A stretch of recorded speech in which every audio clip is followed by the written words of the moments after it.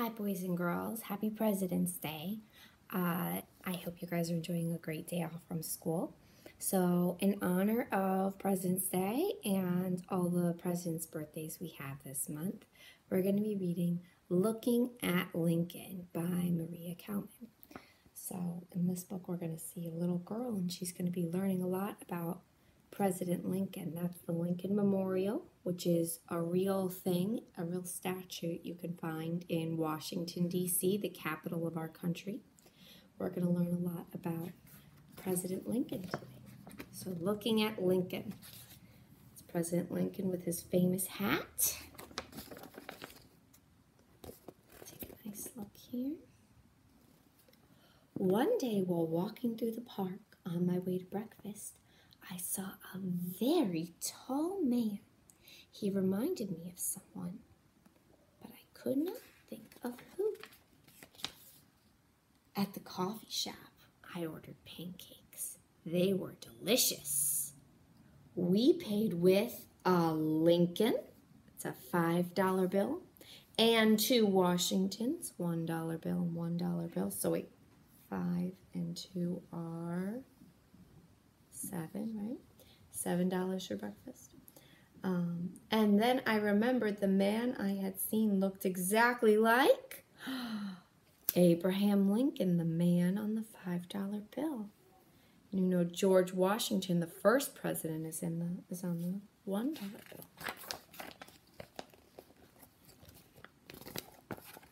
Abraham Lincoln, the 16th president of the United States. Who was he? I went to the library to find out. Abraham Lincoln was such an amazing man that there are over 16,000 books written about him. I wanted to read them all, but I got lost in photos of his unusual face. I stared at one. I could look at him forever. See?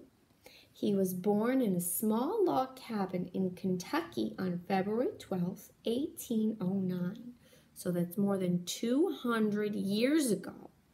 And he lived in Kentucky. Kentucky is one of the 50 states. The state we live in is Connecticut, and they're all part of the United States. The family was poor. Abe was a dreamer. He did not like to do chores. He loved to read. He was lucky. His stepmother loved him like crazy, and he adored her. She looked so stern, but she let him dream and read as much as he wanted. It's wonderful. He went to school for only 1 year, but he was curious and taught himself many things. Look at how cozy he looks reading. They had hardly any supplies and, of course, no electricity. Remember, this is 200 years ago. They didn't have everything that we have. Abraham spent many hours reading by the fire's glow. One day he was kicked in the head by a mule. That's a mule. He slept for 2 days. Then he woke up and he grew up and decided to be a lawyer. He did like to argue. He lived in Springfield, Illinois. Illinois is another one of the 50 states. And he got a reputation as a smart and honest man. They called him Honest Abe. Oh, look at his wonderful family. And hey, he's still reading even as a grown-up. He had a family that he loved very much. His wife, Mary, who was very short, and 4 sons.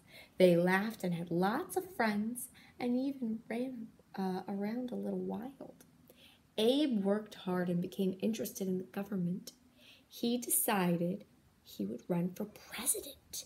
And on March 4th, 1861, he was inaugurated president of the United States. On the day Abe was elected, I bet Mary made his favorite vanilla cake.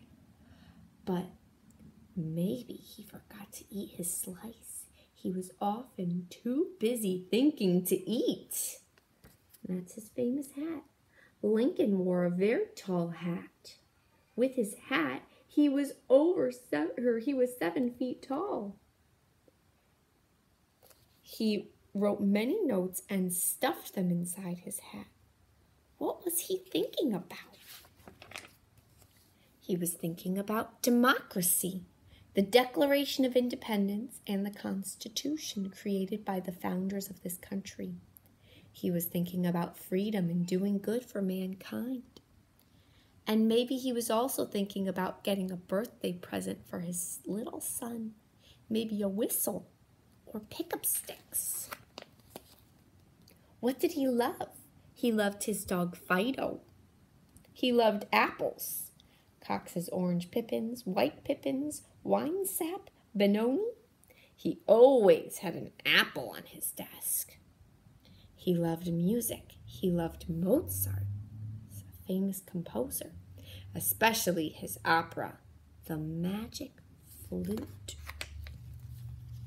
But mostly he loved people, his family, of course, but all people, and he wanted them to live well. He loved justice and truth. The country was in trouble and headed for war. After hundreds of years of slavery, people were saying, "Enough!" There were courageous people who fought for liberty, like Sojourner Truth, and Frederick Douglass, who had been a slave until he ran away to the north. Both of them met with Lincoln and spoke of the plight of slaves. Lincoln hated slavery and wrote to a friend, "If slavery is not wrong, nothing is wrong." During his presidency, he issued the Emancipation Proclamation, the first official step toward freeing millions of slaves. Here, that's an old version of the American flag. Now we have 50 stars for 50 states. But back then, they only had 30-something states around the time of the Civil War, so they have fewer stars. It was a difficult time to be president. The southern states, the Confederacy, wanted their own country where slavery was allowed. Lincoln said no. We must stay one country. The northern states, the Union, believed that slavery should be abolished. That means they should make slavery illegal. And so they went to war.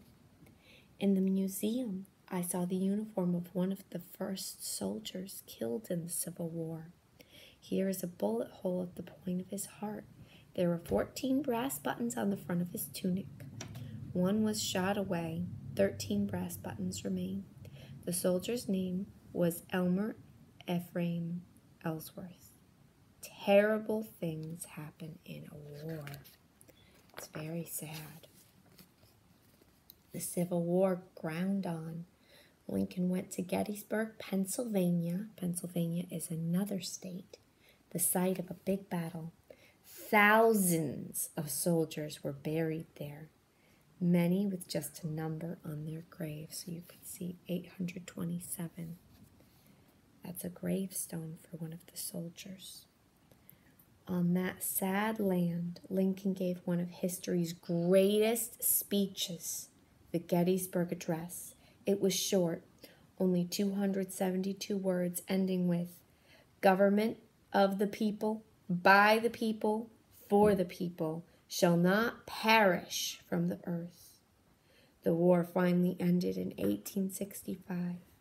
Almost 1 million people had been killed or wounded, and the North had won. The people had suffered greatly, but now it was time to rejoice and start to rebuild the country with Lincoln leading the way. But it was not to be. After the agony of the war, Lincoln wanted to lighten the mood. He took his wife to see a funny play, and during the play he was shot, murdered by a wretched man who did not want slavery to end. Lincoln had been rocking in this chair, and people carried him across the street to the home of a friend.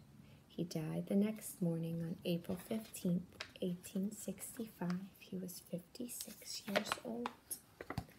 The news spread, and people across the land wept with grief for their fallen leader. But a great man is never really gone. Abraham Lincoln will live forever.